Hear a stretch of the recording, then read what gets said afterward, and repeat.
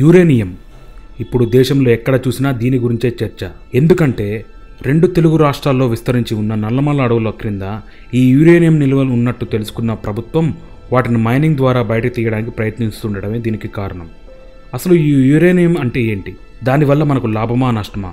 Uranium అసలు ఇది మన సోలార్ సిస్టంలో మెటీరియల్ కానే కాదు. 6.6 బిలియన్ సంవత్సరాల క్రితం సంభవించిన సూపర్నోవా విస్ఫోటనం కారణంగా ఇది మన సౌర కుటుంబంలో ప్రవేశించింది. ఈ యురేనియం మెటల్ను 1789లో మార్టిన్ హెన్రిచ్ అనే జర్మన్ శాస్త్రవేత్త పిచ్ బ్లెడ్ అనే మినరల్ నుండి బయటకు తీశాడు. భూమి అంతర్భాగం నుండే వేడికి ఈ యురేనియమే కారణం. అంతేకాదు, ఒకప్పుడు ఒకే మహాఖండంగా ఉన్న భూమి ఇప్పుడున్న 7 ఖండాలుగా ఏర్పడడానికి కారణం కూడా ఈ యురేనియమే. అసలు మనకు ఈ యురేనియం ఏ విధంగా ఉపయోగపడుతుంది? అసలు దీన్ని ఎందుకు మైనింగ్ ద్వారా బయటకు తీద్దాం అనుకుంటున్నారు? ఎలక్ట్రిసిటీ ప్రస్తుతం మన నిత్యావసరాల్లో ఒకటి. ఎలక్ట్రిసిటీ లేకపోతే ప్రపంచమే ఆగిపోతుంది. అయితే ఈ కరెంటును వివిధ మార్గాల ద్వారా తయారు చేస్తారు. బొగ్గు, నీరు, mineral oil, nuclear power. వీటన్నిటిలోకెల్లా most powerful nuclear power. ఈ న్యూక్లియర్ పవర్ రియాక్టర్స్లో యూజ్ చేసే ప్రధాన మూలకం యురేనియం. అంతేకాదు, అణుబాంబులు తయారు చేయాలన్నా దానిలో ఎక్కువగా యూజ్ చేసే మెటీరియల్ కూడా ఈ యురేనియమే. దీన్ని యు అనే లెటర్తో సూచిస్తారు. ఈ యురేనియంలో చాలా రకాలు ఉన్నాయి. అందులో ముఖ్యమైనవి U-232, U-233, U-234, U-235, U-236, U-238. వీటన్నిటిలో కల్లా మోస్ట్ పవర్ఫుల్ U-235. ప్రకృతిలో 99% పైగా యురేనియం మనకు U-238 రూపంలో లభిస్తుంది. న్యూక్లియర్ పవర్ మరియు బాంబ్స్లో యూజ్ చేసేది యురేనియం-235. ఈ యురేనియం ఎంత పవర్ఫుల్ అంటే 1 కేజీ బొగ్గుతో ఉత్పత్తి అయ్యే పవర్ 8 కిలోవాట్స్. అదేవిధంగా 1 కేజీ మినరల్ ఆయిల్తో ఉత్పత్తి అయ్యే పవర్ 12 కిలోవాట్స్. 1 కేజీ యురేనియంతో ఉత్పత్తి అయ్యే పవర్ ఎంతో తెలుసా?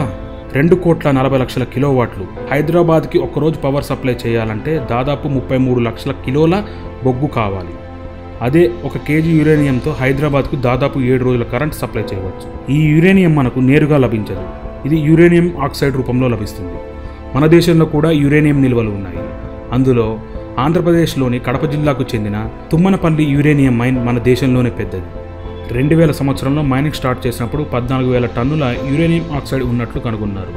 ఇదే 2014 సంవత్సరంలో 85,000 టన్నులకు పెరిగింది. 2012లో దేశంలో ఉన్న న్యూక్లియర్ అవసరాలను తీర్చడానికి 25% యురేనియం ఇక్కడి నుండే ఉత్పత్తి అవుతుంది.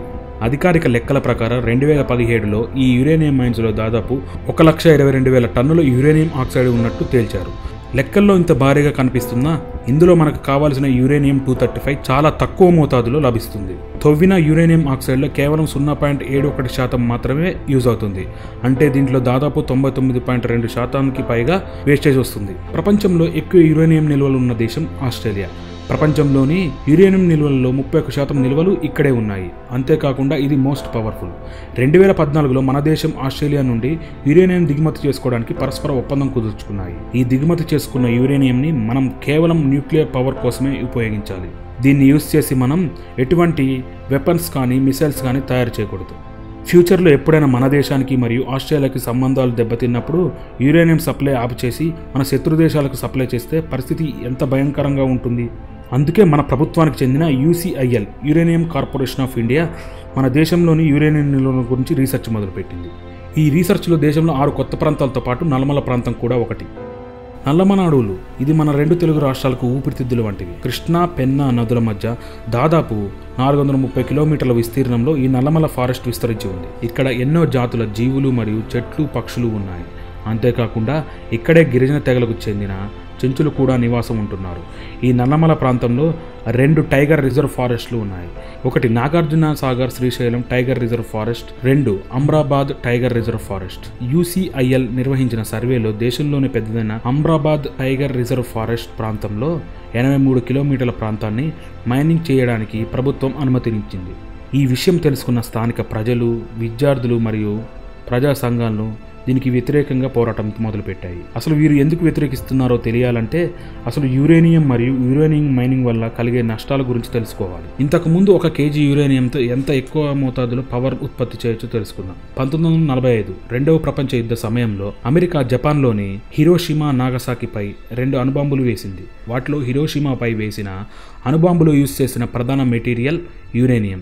అయితే ఈ బాంబు మూలంగా హిరోషిమా దాదాపు తుడిచిపెట్టుకుపోయింది. ఎన్నో లక్షల మంది చనిపోయారు.